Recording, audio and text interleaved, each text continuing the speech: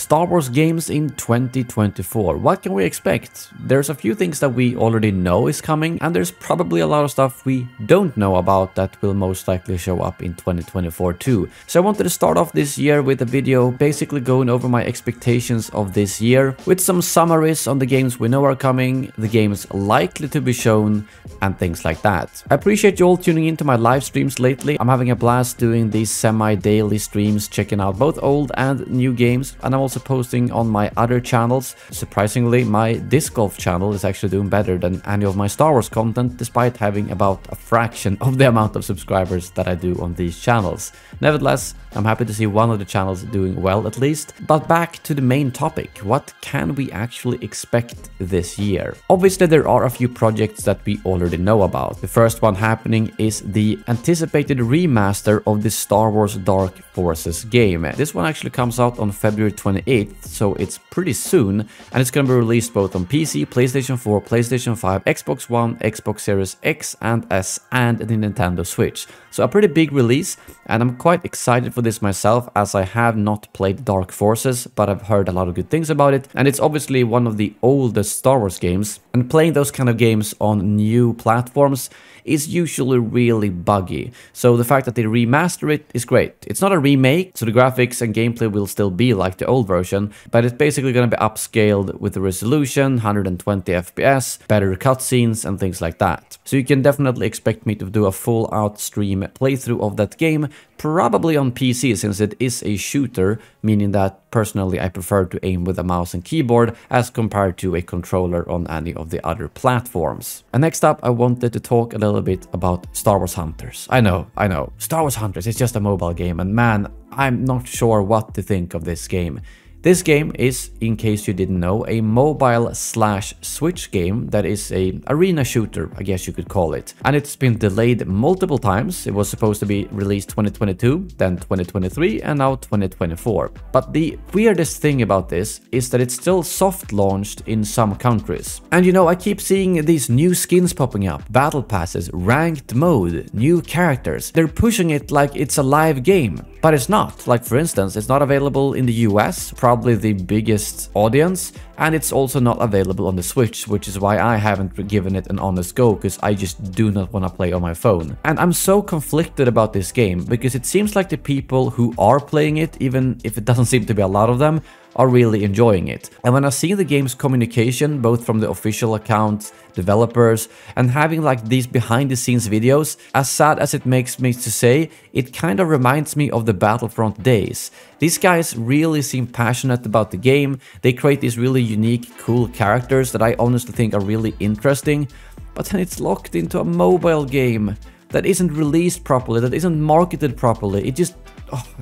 I don't know if I'm supposed to laugh or cry, if I'm gonna be honest. It makes me so incredibly frustrated, annoyed and sad, because obviously this team is passionate about the game. They're working on some good stuff, but they just delay the game, but they still release stuff, and that makes it feel like once this actually comes out, are we gonna have like years of content to catch up to the people who have played this for like 2 years and bought battle passes and all that kind of stuff? I don't know, because if you just look at the game objectively from the outside, if this was a game that was instead released on PC and consoles, I think this would have been a huge hit. It would basically have been a little bit like a Star Wars Overwatch game, but now instead it's being dumbed down into a mobile version, which obviously isn't the same audience, and that just makes me sad, annoyed.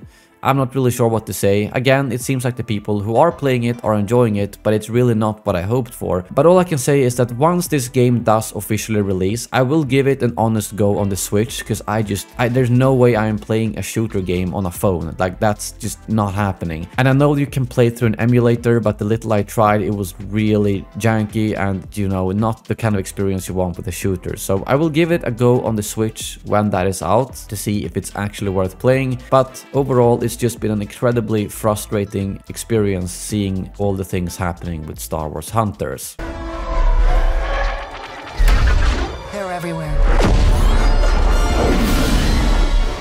So what about the big one then, Star Wars Outlaws? This is by far the project I am most excited for in 2024. Recently there was some confusion in regards to the release of this game, as Disney Parks went out and said that the game was going to be released late 2024, which was then actually corrected by them to set the entire year as a release window. The main thing we can take away from that is the fact that the game might actually be released earlier than late 2024. My guess would be something like fall, because I don't expect it to be out this summer or even earlier than that. That doesn't make sense, considering they haven't pushed much marketing except for the initial reveal last year. And in case you don't know, the quick summary for this game is that it is an open world Star Wars game made by Ubisoft and Massive Entertainment, and you play as Kay Vess, who is basically a scoundrel and has her little companion called Nyx.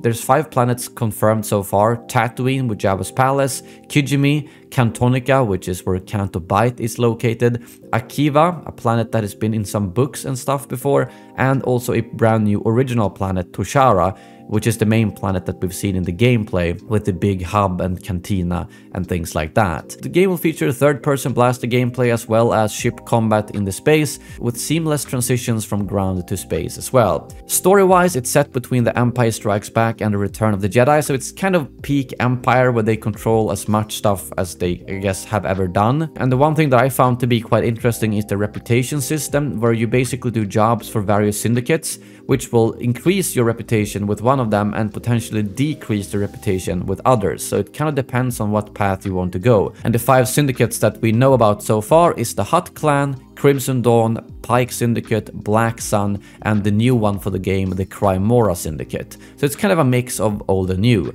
In terms of how big the game is, they've actually said that each planet will be as big as 2 to 3 zones in Assassin's Creed Odyssey. I honestly haven't played that game, so that doesn't really give me an idea of how big it is, but based on the reactions, it seems like the game is gonna be big. So big that people were kind of worried that is this just gonna be like a 200 or 300 hour unfinishable RPG? And they actually responded to that saying that our objective is to really get people into a very dense, rich adventure, open world adventure that they can explore at their own rhythm. So it is absolutely not a 200 or 300 hour epic unfinishable RPG. And I think that sounds pretty good. I'd rather have a bunch of stuff to do that feels fun instead of having like an unlimited grind that never ends. So those are really the big game projects that we know. Obviously there was a big reveal the other day that we are getting Ahsoka Season 2 as well as Grogu and Mando coming to the big screen. Will that affect the games? Probably not in the short term, but there's been a lot of rumors about a Mandalorian game being in the works for so many years now, but it's still not really on any credible leaks or of course no official word about it either. But at this point it's very strange, to be honest, that no one has made a game about such a popular character, as you could basically do anything with him since he's not really locked into a main story. You could explore him prior to Mando Season 1 or something in between the seasons. There's a lot of things you could do with the Mandalorian, or it doesn't even have to be the Mandalorian, it could just be Mandalorians. Who knows? I think there will be a game at some point about the Mandalorian, but probably not something that we will hear about this year. So other than that, what can we expect this year? Well, I'm at least expecting 1 or 2 other Star Wars games to do some announcements, considering some of them have been in the works for quite a few years now. For instance, Respawn are working both with BitReactor on a strategy game and also a first-person shooter. I think that first-person shooter is most likely going to be the next game that Respawn will reveal. It's rumored that it's only going to be single player, which is very worrying considering a shooter is something everyone has asked for since they cancelled Battlefront 2. But based on purely the job listings they've had, they've actually called it a story-driven single player first-person shooter.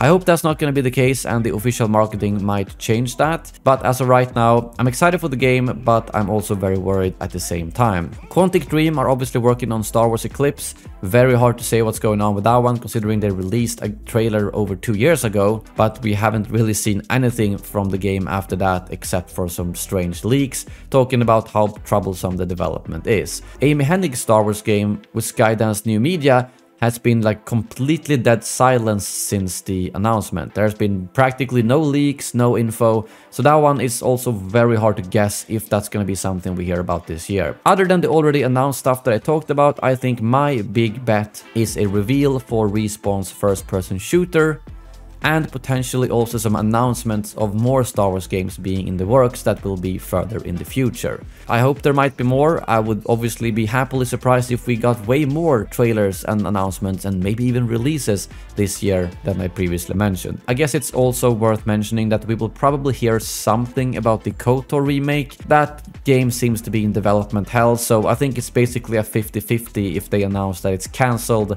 or that they're actually progressing with a new studio. Tricky to say, but I thought I'd throw in a mention anyways. But that's really all when it comes to games and Star Wars, and I would love to hear in the comments below if there's anything that you are particularly excited for about all these games, or if there's something that hasn't been announced that you're really hoping to hear about this year. Battlefront 3, I know, we all want that, but I'm trying to be realistic here. We're not going to hear about the Battlefront 3 this year as much as we want to. Anyways, thank you very much for watching, and as always, may the Force be with you. What?